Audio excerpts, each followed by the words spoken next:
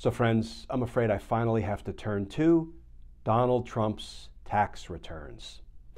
Specifically, there's a picture emerging, and it's a picture that looks like, at best, some really ugly favoritism and cronyism at the IRS, and at worst, some deep governmental abuses.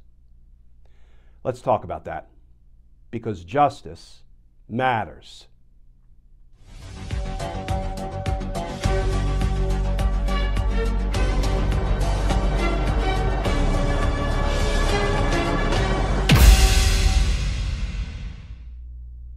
Hey all, Glenn Kirshner here. So friends, I'll be honest with you. I've been holding off doing a video about the release of Donald Trump's tax returns. I'm not much of a tax guy, but it looks like this story is kind of reaching critical mass on the governmental corruption front, so let's take it on. But let's try to break this story into some bite-sized pieces. One, based on the release of Donald Trump's tax returns, it looks like he very likely may have cheated on his taxes. I know, you're shocked. Nobody could have seen this coming. Number two, during Donald Trump's presidency, his IRS commissioner, this guy, Charles Rettig, failed or refused to conduct the mandatory audits, the required reviews of Donald Trump's tax returns, which must be done each and every year a president is in office. Charles Rettig flat out refused to do his job, to scrutinize Donald Trump's tax returns. Three, while Charles Rettig was Donald Trump's IRS commissioner, he was earning hundreds of thousands of dollars off of Trump properties. Here's some of the new reporting. Let's start with the Washington Post. The many scandals Trump's tax records reveal. And that article begins, in 2020, President Donald Trump and Melania Trump paid no federal income taxes by claiming millions in dubious deductions and carrying over losses from previous years. Somehow, that's not the most scandalous detail to emerge following the House's four-year legal brawl to obtain Mr. Trump's tax returns. It turns out the Internal Revenue Service did not conduct, let alone complete, mandatory examinations of Mr. Trump's returns while he was president, despite its own internal policy from 1977 requiring such reviews, and the White House's claims that they were happening. In other words, friends, Donald Trump's repeated, incessant claim that he couldn't release his tax returns while he was president because they were under audit, that was a lie. A lie in which his IRS commissioner, Charles Rettig, was complicit. So what else do we know about Donald Trump's IRS commissioner, Charles Rettig, other than the fact that he didn't once correct Donald Trump's repeated lies, incessant lies, about how he couldn't possibly release his tax returns while he was in office because he was under audit each and every year?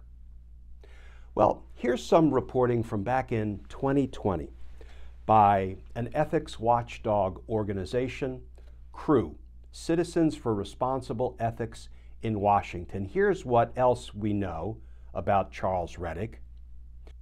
Headline, Trump's IRS chief has made hundreds of thousands from Trump properties while in office. And that article begins, Charles Rettig, the Trump-appointed IRS commissioner who has refused to release President Trump's tax returns, has made hundreds of thousands of dollars renting out Trump properties while in office, according to documents obtained by CREW. Last year, this was published in 2020, so that would be 2019. Last year, Rettig said it was his decision whether to turn over Trump's tax returns to Congress under the supervision of Treasury Secretary Steve Mnuchin. An analysis of Rettig's personal financial disclosures for the last 2 years shows Rettig making $100,000 to $200,000 a year from 2 units at Trump International Waikiki. Trump made a detour to visit the property during a trip to Asia in his first year in office, a priceless promotional appearance for the business he still profits from as president. Rettig bought a 50% stake in the units in 2006, 3 years before the property opened, likely benefiting the future president, whose company got 10% of total pre-sales. In other words, friends, you scratch my back, I'll scratch yours. So let's look at a basic timeline. In 2016, Charles Rettig authored an op-ed for Forbes defending Donald Trump's refusal to disclose his tax returns to the American voters while he was running for office. In 2018, Charles Rettig was, therefore, nominated by Donald Trump to be IRS Commissioner. In 2019, Charles Rettig, together with Treasury Secretary Steve Mnuchin, violated the law by refusing to turn over Donald Trump's tax returns to the House Ways and Means Committee. They refused to comply with the law, which said upon request from the chairman of the House Ways and Means Committee for any person's tax returns, they shall be provided. Rettig and Mnuchin said, we don't care about the law. We are not turning over Donald Trump's tax returns. All the while, Charles Rettig is profiting from Trump properties. Let's go back to the Washington Post reporting. In April 2019, on the very day the committee, the House Ways and Means Committee, inquired about the status of mandatory presidential audits, which were not being conducted on Donald Trump as they should have been. On that very day, the IRS notified Mr. Trump that his 2015 return would be examined. Yeah. So in other words, friends, they got caught.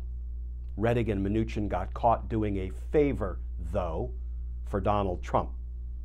They were refusing to do the annual audits that were required of a president's tax returns, and the very day the House Ways and Means Committee called them on it, they contacted Trump and said, oh, we're going to look at your tax returns.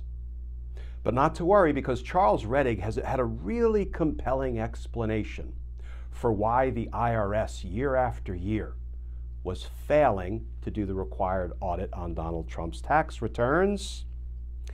Mr. Trump's taxes were so complicated that it is not possible to obtain the resources available to examine all potential issues. In other words, even if the agency wanted to, which it didn't, it lacked the resources for a thorough review. Well, you know, it's funny. It's funny that they didn't have the resources to conduct the mandatory review of Donald Trump's tax returns, and yet somehow they had plenty of time and enough resources to conduct non-mandatory audits of guys like Jim Comey and Andy McCabe, Donald Trump's avowed enemies. Plenty of time and resources for those discretionary, non-mandatory audits, but no time, no resources to audit the president's tax returns as the IRS was required to do. This is some IRS BS under the leadership of Charles Rettig and the supervision of Treasury Secretary Steve Mnuchin. You know, I've asked this question before, friends. How long do the American people have to suffer the indignity of this abject corruption in government, specifically under the Trump reign, under the Trump rule? And when will accountability come? for guys like Rettig and Mnuchin, not to mention Donald Trump. It's got to come. We've got to clean house. We have to address it. There needs to be accountability, because if there's not, the same thing is going to happen over and over and over again. And that is no kind of America. Because justice matters. Told you I didn't want to do a story about Donald Trump's taxes. Friends, as always, please stay safe. Please stay tuned. And I look forward to talking with you all again tomorrow.